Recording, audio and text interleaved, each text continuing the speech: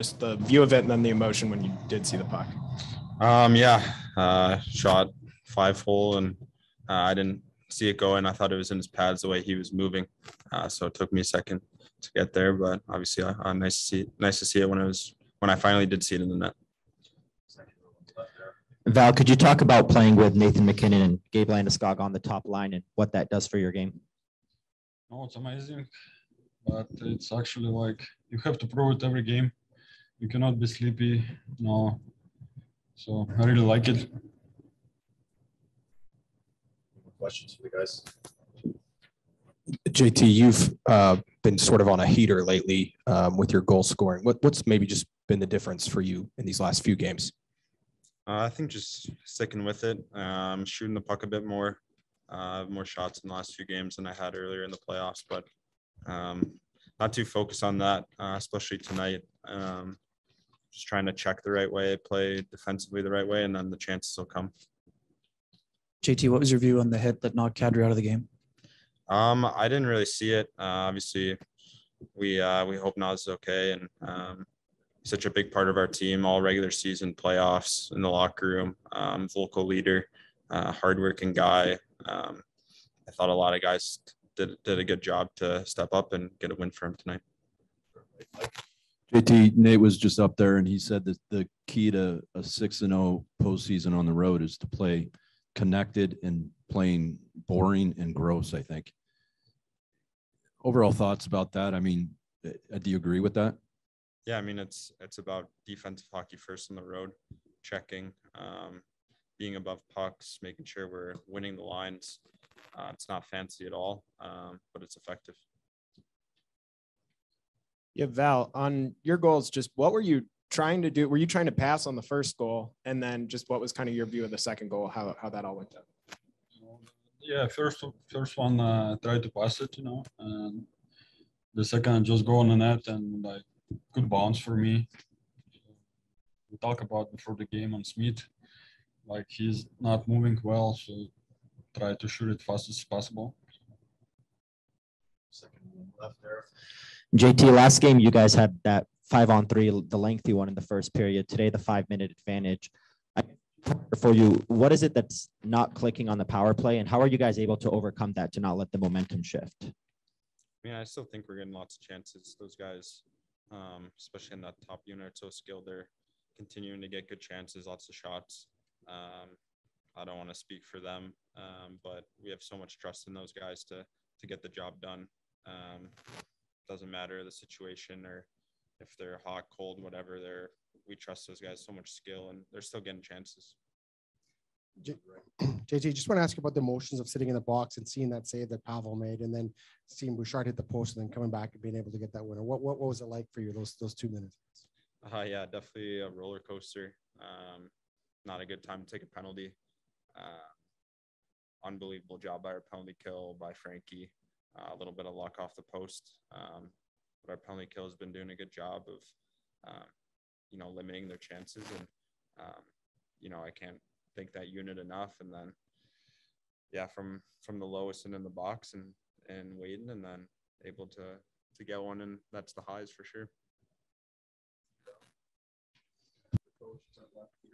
Hey, Jared, I'll start about the end of the game. What did you just think of your top guys' defensive effort there, especially Mikko at the very end? I thought it was outstanding. I mean, even before Mikko, like we had a couple huge blocks from Val going out to the point, and then Lehkonen on the shift before Mikko got out there, or I think Mikko was out there actually. He gets 2 huge blocks from on their point man, eating pucks from down low in an uncomfortable situation. Mikko, great second effort to get a couple of clears, and then makes a great read on the one he picks off for the empty net. Just committed to try to get the job done, and some real good defensive hockey there, trying to get through that situation. Stay front left. Coach, just first, do you have an update on Nazem Kadri, and then what did you think of the hit? Yeah, he's out. He'll be out for the series at least, if not longer. I mean, the hit, it's the most dangerous play in hockey. I mean, it puts him in head first from behind, 8 feet off the boards. I'll leave it at that. not just bring that big goal, but like you said, with Kadri out, he's likely going to have to take a bigger role.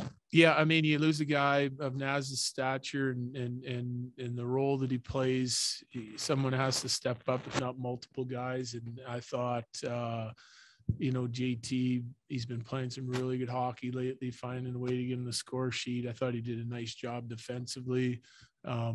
Obviously a huge goal, a second effort on that play to win the battle and then take it to the net and still be able to put it behind Smith. I thought, huge play at a very key time in the game. Right before Compher's goal, Frankie makes a big save on McDavid on the power play. Your thoughts about that, and also if you could touch on the 6-0 now and on the road in the postseason. Yeah. So first of all, I thought Frankie was outstanding. The one that you don't want to see go in would be the tying goal, right, from distance off the rush. But he more than made up for that at points during the game at key times to keep us playing with the lead. First period, they played and came real hard at us 5-on-5, and we were able to kind of weather that storm. And a large part of that is Frankie. He battles in there and he got us the win.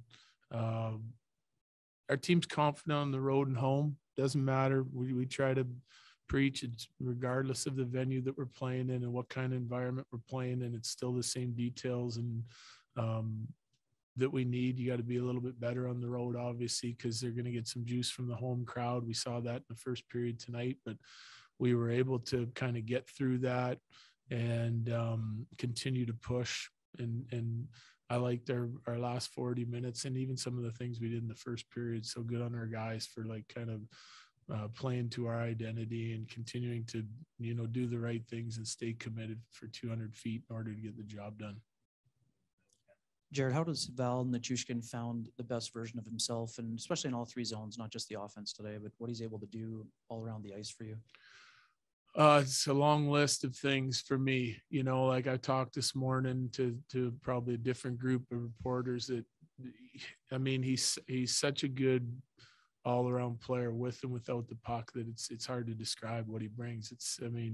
His ability to check pucks back, whether it's forecheck, reloads, big, long, strong, and fast. It's hard to play against when you're committed and the way Val is. And then he has the ability to play with high-end talent and make plays and finish things off. He goes to the hard areas. He's just a lot to handle. A guy his size and strength and ability. You can see why he was drafted as high as he was. And we brought him in and his confidence was down and it's built up over the years, and he's just such a huge part of our team. And I know that the things that he does don't go unnoticed in our locker room and with all the other guys. They know how big of a part of a team that he is and the role he can play in our success. You talked about Frankie earlier. He gives up the goal early, doesn't get rattled. Is that just a guy playing with a ton of composure right now? Yeah. That's kind of who Frankie is. I touched on this the other day as well. He's just a guy that's real even keel, very humble, quiet competitor. It's just going to, look past any success or any failures that he has and keep trying to be the best he can be. I love that demeanor about him, especially in the role that he's in as a backup. And, he gets thrown into the limelight here with the injury to Kemp's and he just kind of keeps being himself. And I think that's what our guys love and respect about him. Jared, you talked about Naz earlier, and it's hard to replace a guy that's skillful, but you've also talked this year a lot about the depth, and that's maybe going to be the difference, towards winning a cup. How confident are you in guys stepping up if he's not able to come back, and not just JT? I know you mentioned him, but other guys. Yeah, like I said, it's going to have his role will be filled by committee. That's how big of a player he is for us. It's could be one guy one night and a different guy the next. I'm comfortable with it. Obviously, it's a huge loss, but it's out of our control. Is what it is. So we got to move on and next man up mentality. And we've been doing that all year with some of our injuries to our key guys missing time. And, but the depth that we've, Joe acquired at the deadline is certainly going to be a huge piece. It was nice to have Sturmy in the lineup tonight with that injury coming. It was have another centerman in there that can, fill some minutes and do a nice job on the defensive side of things. So we'll have to rethink things, see where our health is at with all of our guys, and then pick a lineup that we think can get the job done here against the Oilers in game 4. Yeah, Jared, what maybe wasn't going well at 5-on-5 in the first period? I think you only had one shot. And then how did that kind of shift as the game went on? Well, they played hard. I mean, so did we, but we didn't come up with enough loose pucks, I think, we talk all the time about winning races and winning battles. And sometimes that's not from lack of effort, but just positioning and finding room to maneuver through the neutral zone so you can get onto pucks in the offensive zone if you have to chip them. Sometimes it's just making sure your second man's there quick enough and outnumbering them in battles or races. And but give the Oilers credit. I mean, they had a really good first period and they were going to be on a push. You kind of knew that coming in here. They weren't going to roll over. But we started to find it as the game went on and started to get into the interior of the ice for some scoring chances and make it more difficult on them. And, I guess that resilience just paid off for us tonight. Can you just talk about, being your memories from 2020, being in Edmonton and then being here obviously again now? Yeah, different environment is the biggest one. A lot of similarities, hotel to the rink. Felt like we spent 6 months here during that time. Wish it was a little bit longer. But yeah, it's just such a different time now. Everyone's back in the building. You see the passion that Edmonton has for the team, and rightly so. I think it's just a lot more fun this time around when you can come and the fans are part of it. I mean, they are what makes the game for players, coaches. It's there's obviously the competitor in us that wants to be competing and close to the action, but it's so much better when fans are involved, and it doesn't matter what city you go to, and none better than Western Canada. Yep. Thank you.